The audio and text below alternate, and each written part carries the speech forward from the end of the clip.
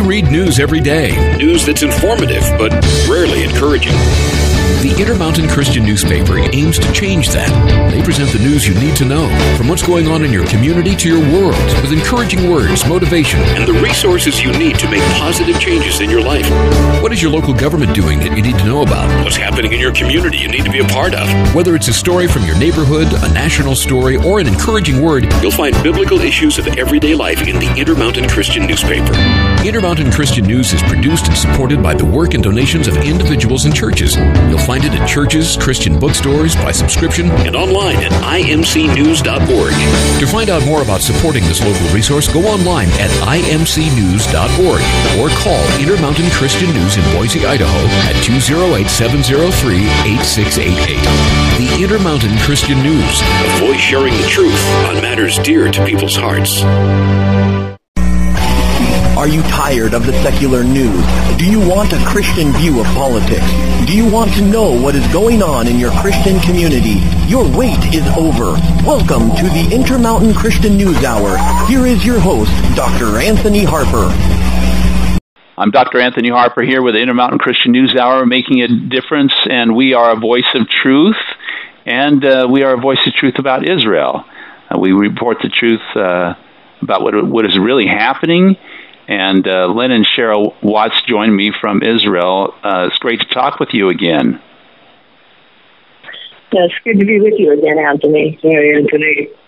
Hello. I would say shalom. I just love that word, Hebrew word, and looking forward to being able to see you in person again. We've had some great times together. Yeah, we miss you over here. It's time to come back. There's so much going on in Israel, you wouldn't believe it. So it's hard. It's so difficult that we can't get all the news reports out anymore. I've been here on May 14th. It'll be 17 years. And the reports I used to do once a month, and I had to do it twice a month, and now I can't keep up with the news that's happening. So you need to come back and see what's going on and get these reports out. It's amazing. And it's not getting to America, as you know. Many media sources will not carry the news, or if they do, they'll carry partial bits of the news, and it's not giving Israel justice, because it sounds like Israel is the culprit in a lot of the media overseas, but Israel isn't. And I work with Palestinians, I work with Muslims. I've been doing that for at least 15 years. So, yeah, you need to come and see for yourself what's going on here. And I'm talking not just you, Anthony, but everybody, because the truth really does matter. And I thank you for getting the truth out. Well, you know, people can get your newsletter to be updated on what's going on, right? Yeah, that's true. They can. And they can, if they want to email me at reportingfromisrael@gmail.com. And that's reportingfromisrael, all one word, @gmail.com. Then they will keep up a little bit with the news. I put little paragraphs trying to get information out to people that don't get the news in the West, and it does help.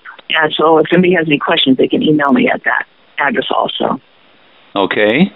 And, I do want to come back to Israel again.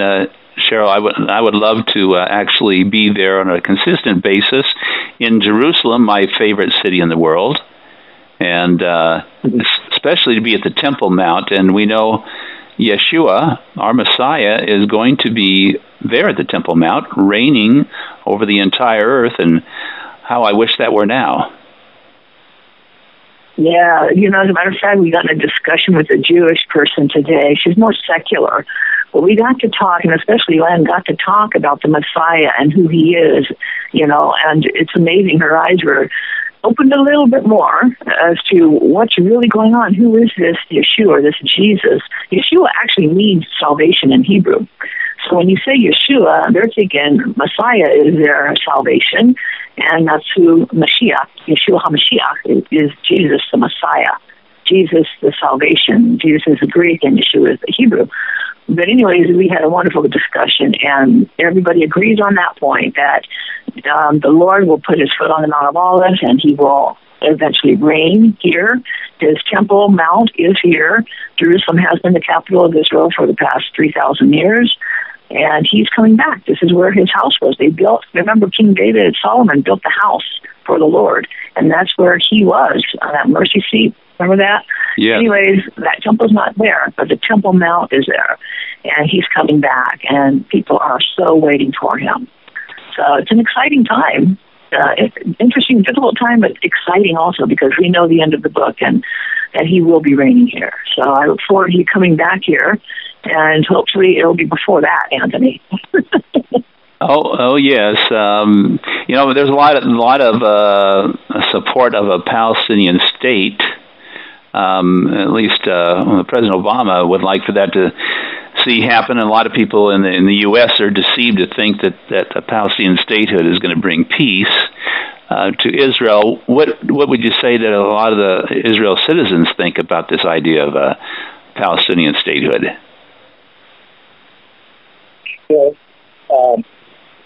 What I would like to say to that is that there was an offer by Abbas to meet with Prime Minister Netanyahu to talk about peace with Israel, and the thing is that Netanyahu has invited President Abbas to speak many times with him about peace negotiations. But there's a couple of negotiating points on the table. One is to stop the violence by the Palestinian or Iranian youth that are coming over and stabbing and killing Jews. First on the table. Secondly, is that the quote-unquote Palestinian Authority has to recognize Israel's right to exist. And once they get through these points, of course, Israel is more than happy to talk about peace negotiation. Yeah, so also, he meant to say the Palestinian kids that come over with the knives, they're from 11 years old.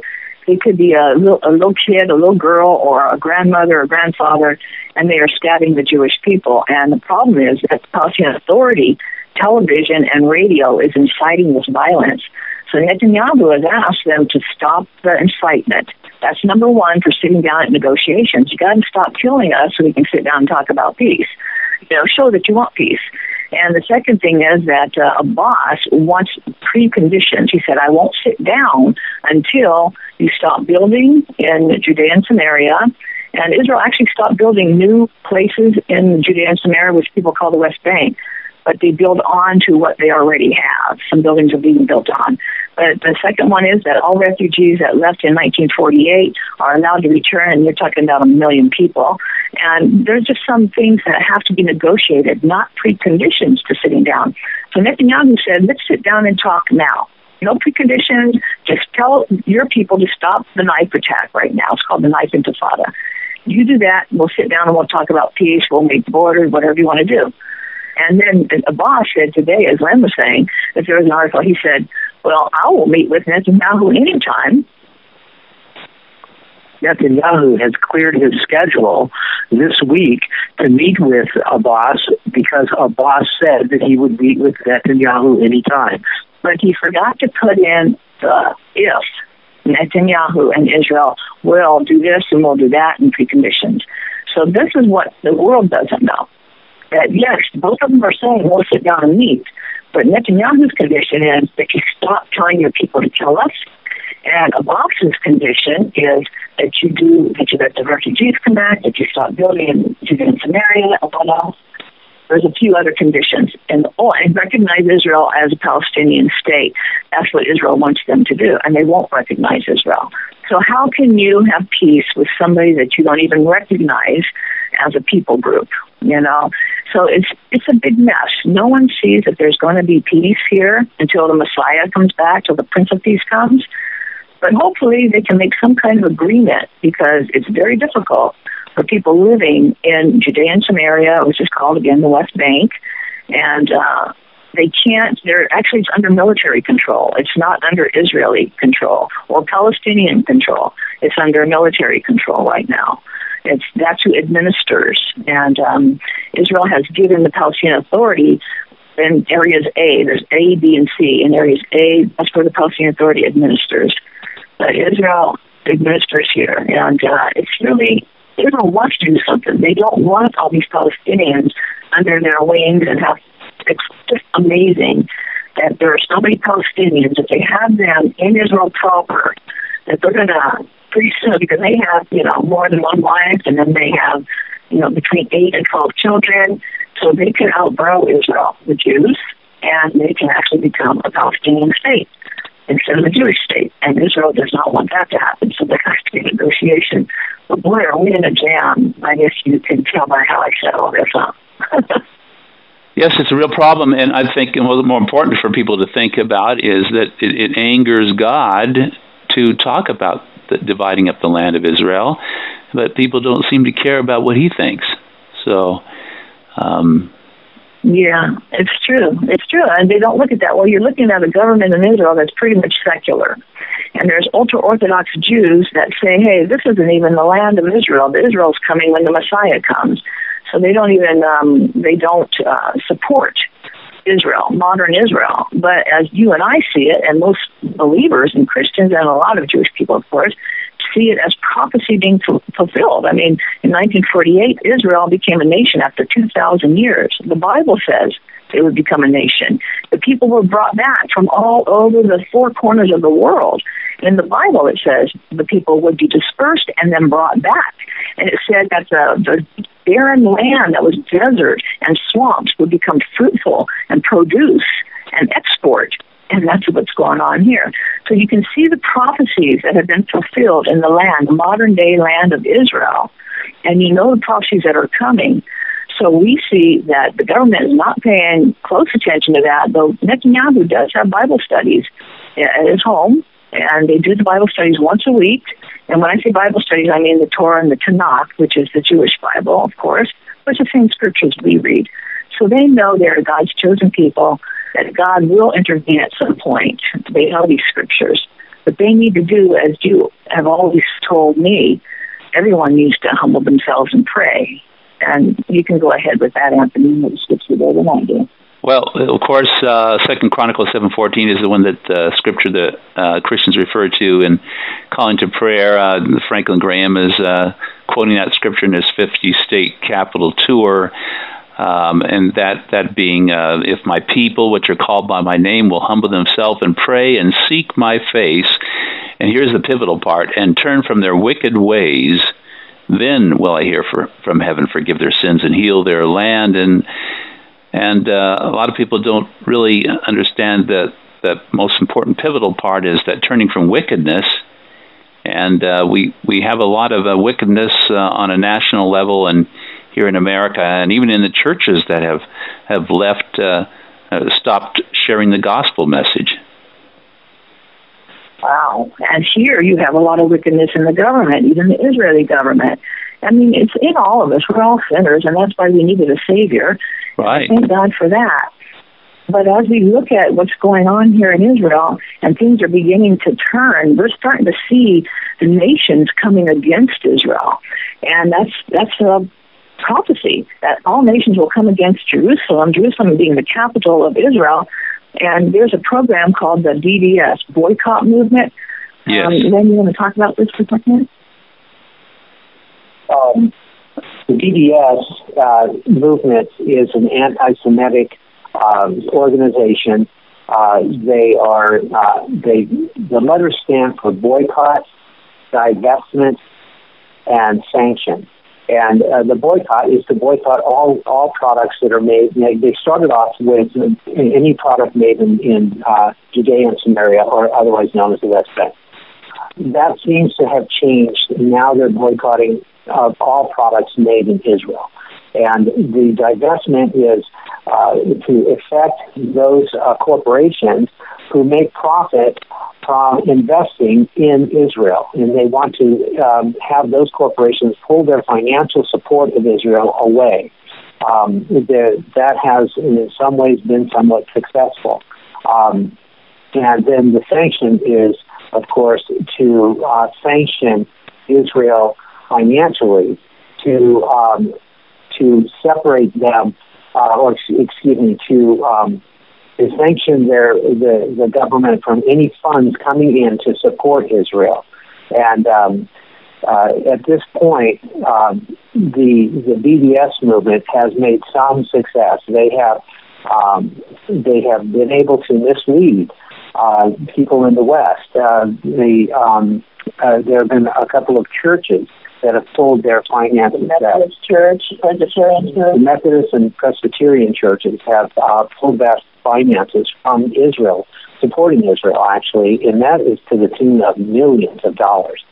So Cheryl and I are speaking against the BDS because, we believe that the Lord has directed us, because we keep finding in Scripture that that the BDS, in Ezekiel 13:10, it says that they mislead my people by saying peace when there is no peace, and when anyone builds a wall of lies, they plaster it over with whitewash. And that seems to be what BDS is doing. They're building a wall of lies, and they're plastering it over with white. They're whitewashing the truth. And another way to look at it is that they are refining their lies until they resemble the truth. Israel is not guilty of apartheid by the way that the BDS is presenting it to the world. And were it not for Israel's support of the Palestinian people, quote unquote, they would not be financially, or in the infrastructure of Gaza would have fallen apart. And even in Bethlehem and in the West Bank, Israel has been very supportive. And so here, I'll let Cheryl weigh in on this. Okay. So as you can see, what's going on with the BDS is they are trying to make Israel look like a bully to the Palestinian people, when this isn't really the truth of what's going on. And we talked to some people down in Mishor-Adumim, which is the industrial area today, and they hire people. They hire these Palestinian people, Arabs, and they come in, and there's 3,000 of them working in Israel for Israeli employees, and they make good money. They make $5,000 shekels a month, and in the West Bank, they make 1,000 shekels a month. So they love working for Israel. They get benefits, and they are losing their jobs because the BDS movement, who says they're trying to help the poor Palestinians, they're actually trying to ruin Israel, and they don't care about the casualties, which are the Palestinians. So 600 of them lost their jobs last month when SodaStream had to move out of Mishor-Adumim and move down to Beersheba. And there go the Palestinian jobs. 600 Arabs lost their jobs. It's sad. Oh, it is. You think, you mentioned 1,000 shekels a month, and that's not very much money in American dollars. No, 1,000 shekels a month is Israeli currency, and that's if they can find a job. In American money, that would be approximately $250 a month. Wow. It costs a lot to live in Israel. Yeah, it costs a lot to live in Israel. Actually, gas is about between $8 and $9 a gallon for us. And everything you buy is more expensive, except for fruit and bread. That's pretty good. But yeah, the cost of living is higher, the wage is lower, but with the Palestinian people, if you go over there to buy things, people used to go to Bethlehem all the time, which is now part of the Palestinian Authority, but you would buy food cheaper because the people there couldn't afford it. The Palestinian Authority does not pay their people. They do pay their people $300 to $500 a month. That's all they get, and most of them have, like I said, huge families. And we got an article which was really kind of funny, not funny, but the tunnel building under the Gaza Strip, they're building from Gaza tunnels to reach Israel so they can attack Israelis. They employ 1,000 prisoners. Oh, excuse me, workers. They employ 1,000 workers to build these tunnels, and they make, how much you say? Between $300 and $400 per month. Can you imagine digging for 9-10 hours a day, and you make $300 and $400 a month, $300 or $400? That's what's going on here. Wow. Israel employs them and pays them minimum wage. So it's quite different when they work. And so BDS is not a help to the Palestinian people. Don't be fooled. They're trying to bring down Israel and make them look like the culprits. And it's really hard. It's hard. We're fighting the lies with truth. Well, I remember being on a tour about the BDS movement when the GPO government press office in Israel took us news reporters up to northern Israel. I guess that was the West Bank area where I'm assuming where we have the factories are at, right? Yeah, you went to Barkan. That's right. There's a lot of factories out there. And it's a serious problem. And we have a mutual friend named Barry Shaw. Yeah. That he has written books about the BDS. Yeah. Go ahead, Anthony. Yeah, great resources for Barry Shaw about the BDS, the books that he's written, and I've had a previous interview with him, and it's a very a challenging time for Israel. We want for people to pray for the peace of Jerusalem, for Israel, protection, and I know we're trying to get the truth out, Cheryl and Len, about what is really happening, and God willing, we'll be able to reach more people with the truth. Yeah, and with that prayer, praying for the peace of Jerusalem, we can pray for even the kids, the Arab kids, the Palestinians, that are being so brainwashed that their land has been stolen by the Jews and they need to go and take the land back in whatever way they can. These kids are committing suicide by coming in and killing with knives because they're being killed. Please pray for these kids. I mean, it's crazy. They don't even have a childhood.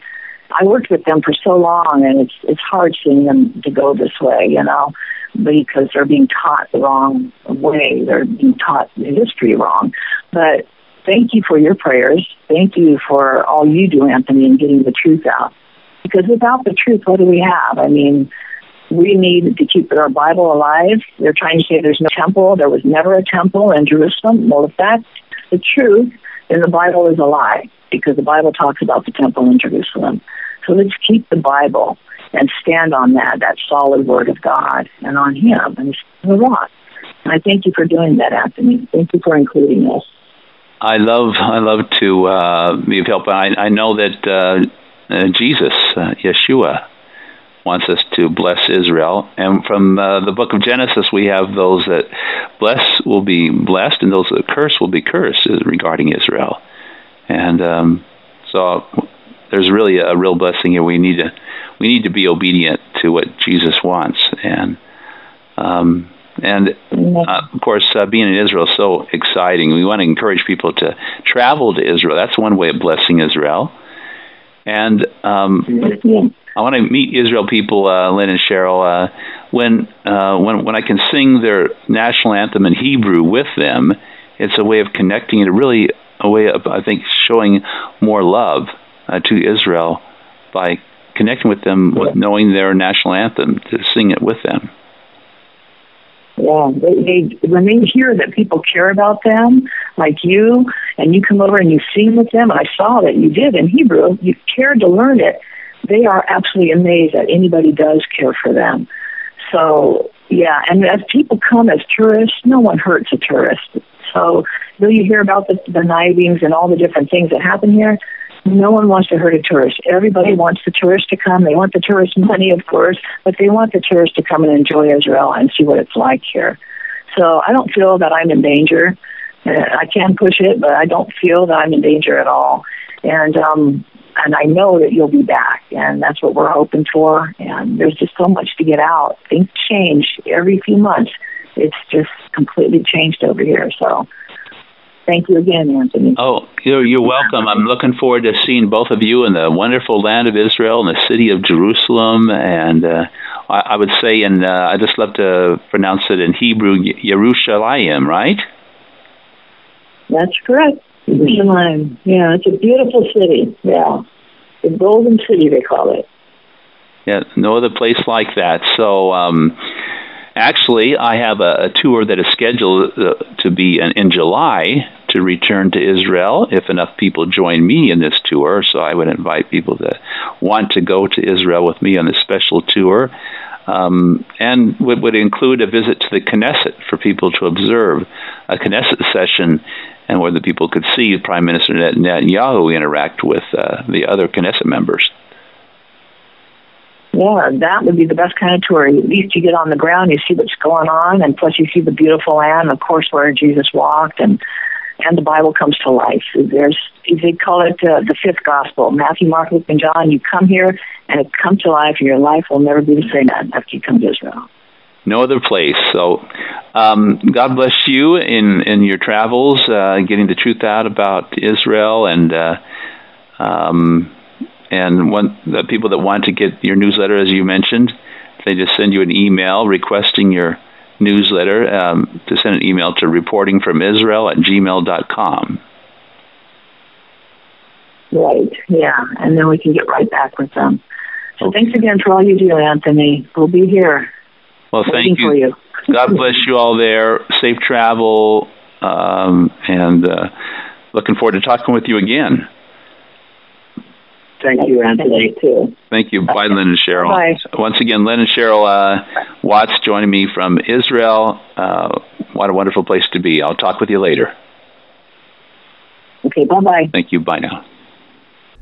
I'm Dr. Anthony Harper here with the InterMountain Christian News Hour, an outreach of the InterMountain Christian newspaper making a difference. And we need your support of good news. Check out our website at IMCNH04072016, where you can download our newspaper and make your tax-deductible donation to support our voice, our Christian concerns at the White House and in Israel and other places. Do go online to make your donation and to support this important news ministry, the only evangelical Christian newspaper of its kind, a grassroots newspaper in our Intermountain regions, spanning from Colorado over to Reno, Nevada. And we currently have needs to cover our travel expenses for White House and Israel trips. And also, we need a donated minivan, a vehicle, a good condition, low mileage, air conditioning, and automatic transmission for delivery of our newspapers and other news events that we go to cover, representing Christian concerns. So please make your donation, tax deductible, online at imcnews.org, just by clicking on the donate banner ad that you see there.